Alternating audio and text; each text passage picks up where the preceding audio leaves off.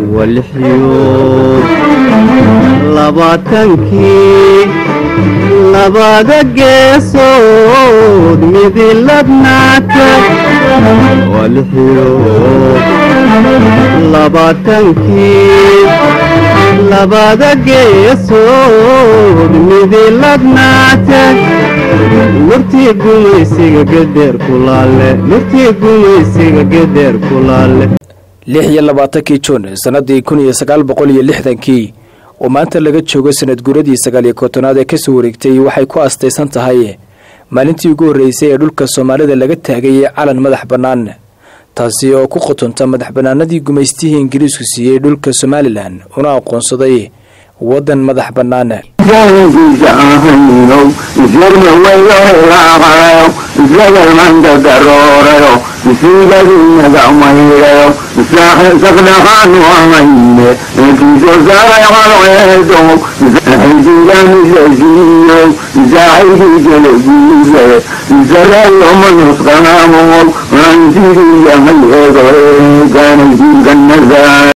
waqtigaasi waxay shacbiga reer Somaliland ku soo dhaweeyeen shucuur farxad iyo nayaayir taasi oo keentay inay afka furtaan hal abuurkii kala duwanaa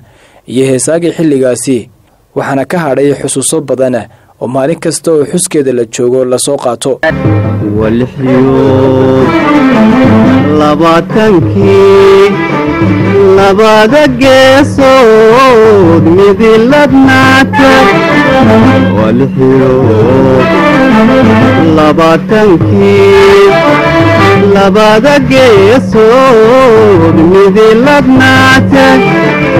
مرتي قوميسيغا قدير كلاله مرتي قوميسيغا قدير كلاله لكنو يفتيمي waayeel farabadan ayaa ka waramay waqtiyo kala duwan taariikhda maalintaasi Axmed Timir Geelle oo kamid ahaa odayaashii goobjoogga ahaa xilligaasi waxa uu ka waramayaa sidii magaalada Burco looga dareemay maalintaasi 26 Juun hargey Burco goobnimo doonka boqol iyo kownin yaa guriga khayreeda u fadhiyay maalintii goobnimo doonka calanka la saarayay boqol iyo kow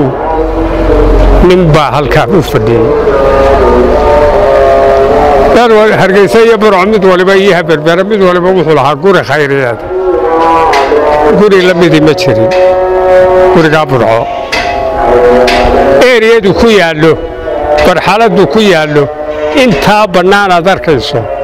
oo aan kaabada tan ila waxaan oo dhan aan guri ka dhisnay yaa halqadu sidaa u tubnay hargeysana de waad arkay mala gurigeeda khayradda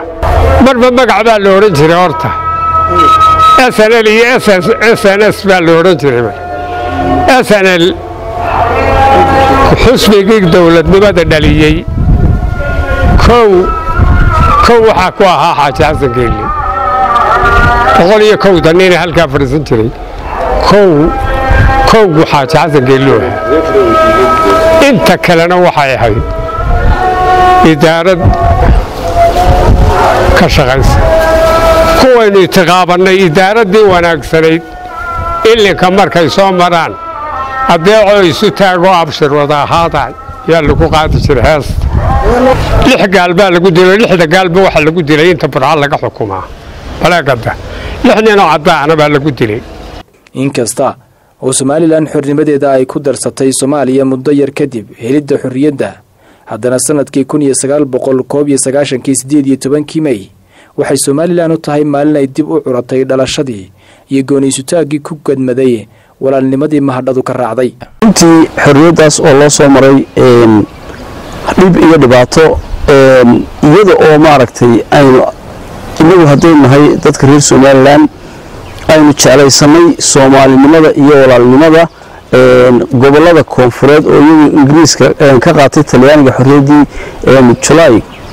1 July kalgacayl iyo maaragtay la xajaalo iyo muxibbo aynu qabnay Soomaalinimada ayaan ku darsanay goboladii koonfureed ee Talyaanigu maaragtay u guuleysanayay hase yeeshee dhibaatadii iyo dhibaabihii iyo burburkii iyo barakicii iyo khasaarihii ka soo gaaray gobolladii waqooyi ama jamhuuriyaddii somalilan waan garanaynaa